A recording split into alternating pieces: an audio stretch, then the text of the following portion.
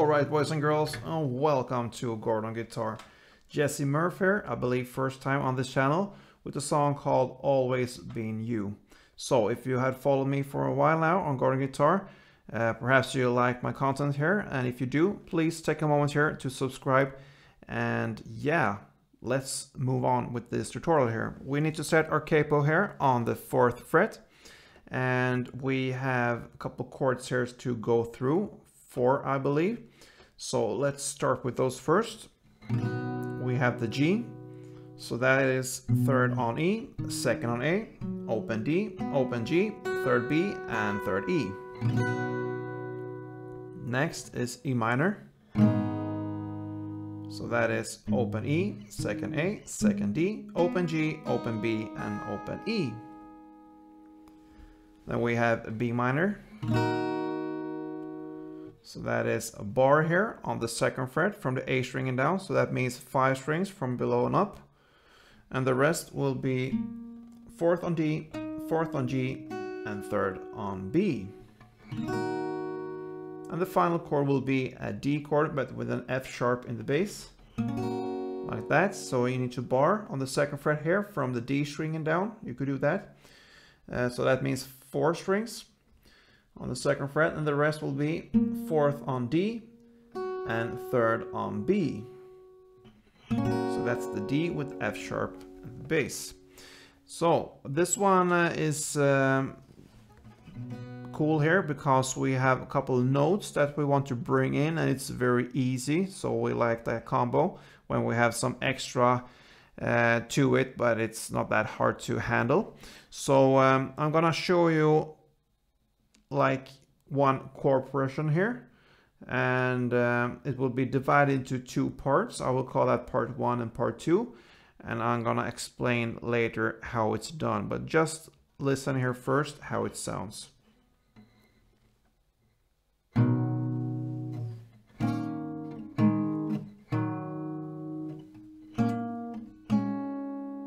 Alright, so that was part 1 and part 2.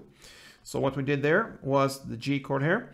You make a downstroke on that one only, and here you don't want to incorporate all strings like that. You want to stay after a couple of notes here in the middle here. So if you just make a downstroke till from the E in the bass down to perhaps the G or so, and the note you want to emphasize here really is the open D string, so this one. So if you just play down till this open D string, that is great, since that is one way of like emphasize a note or a string is to stop at that string. So that is what you could do like that. So that means 1 downstroke more on the bass strings here. So that's what you do for G here. And for E minor, we have this standard E minor chord here, and we are going to play this like it is later, but for this melody here that goes in the first verse here, you want to incorporate notes here like these 2 notes here. So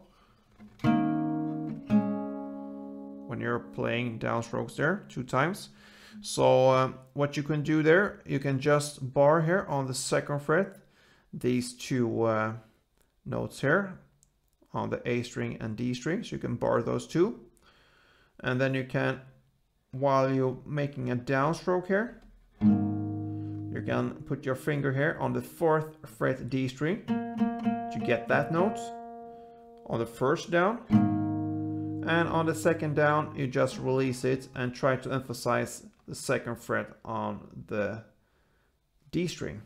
So the notes you want to highlight here will be 4th on D string and 2nd on D string. So you do 2 downstrokes, 1 with the 4th note here on the D string, 4th fret on the D string, and 1 downstroke with the 2nd fret on D string. Alright. So far we covered G and E minor. So open D string, emphasize there, and then 4th fret on E minor, and then 2nd fret on E minor. Right? Then comes the B minor chord here. And normally you bar all the strings here on the 2nd fret from the A string and down. But for this one, you want to highlight the open D string. So therefore you cannot bar this one if you want to hit this note here. So what you do there, you just put your finger on the 2nd fret A string. And then you need to have also the 4th fret on the G string here. And you try to emphasize the open D string, but you can bar from, make a downstroke from the A string to the G string. If you wish, you can also incorporate the B string here, but then you have to put your finger on the 3rd fret B string. I would avoid that because it's harder to emphasize the open D string if you bring in too many strings on the higher notes up down here. So try to just make a downstroke from A to G. Okay, like that. And that is the B minor. So far, 1 down on G, emphasize the open D string. 2 downs on E minor and emphasize the 4th D and the 2nd D. And 1 down on B minor, try to emphasize the open D string. That is the part 1. Okay, so the part 2 will be only 1 chord left here. That's the D chord with F sharp in the bass. And here you will do 2 downstrokes. So you will try to emphasize the 4th fret on the D string again. And then you release this one and try to emphasize the 2nd fret on the D string. So it will be like this. Right? And again, don't make downstrokes for all these strings down here. Try to avoid that. Just for this chord, perhaps do, it's enough with only the D and the G string, actually. So you could touch the B string there as well if you wish, but the important one is the D and even the G there. So that last chord will be the part 2. There's a reason for why we are dividing and separating these chords in 2 different parts here. The first verse will be 1 round of part 1 and then part 2. And then on this next part, it will be just part 1. So you can say that first verse here consists of part 1, part 2, and then part 1. And that's it for the first verse. Then comes a pre-chorus, the first one. In the lyrics, usually I ain't the type to stay up all night long. So yeah, that's where we are. And for this one, you're just gonna play the standard chords here we learned. The G, 1 down. Then the E minor, 1 down. Then the B minor, 1 down. And then you're gonna play part 2, which means the D with F sharp in the bass with this note emphasized. Okay. And then you're gonna play again this chord progression. So 1 down on G, 1 down on E minor, and 1 down on B minor, without the D F sharp in the end there. So to summarize this first pre-chorus, G, E minor, B minor, then part 2, and then back again to G, E minor, and B minor. Yeah. Then we have the chorus here, cause in my head it's always been you. That's where we are in the lyrics, and that's the theme here for this song. So how do we play this? Pretty much the same as you played in the verse, but you would play it for 2 rounds. So that means part 1, part 2, and then part 1. That is 1 half here. That's the first half of the chorus. And you just repeat that. Part 1, part 2, and then part 1. So that is the chorus.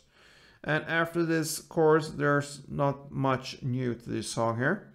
It will be a second verse there.